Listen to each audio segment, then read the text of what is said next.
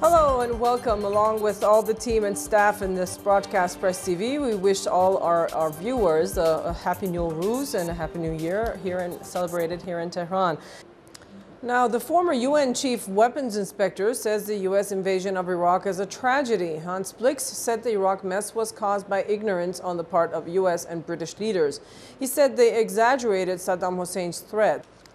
Russian Foreign Minister Sergei Lavrov says the U.S. is ready to give Moscow guarantees that its planned missile shield will not be directed against Russia.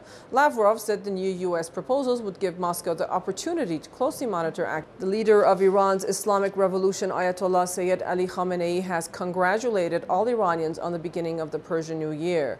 The Iranian leader said the previous year was an eventful year for the Iranian nation, a year full of success and achievements. He said the great nation of Iran has always recognized its real goals and moved towards achieving them.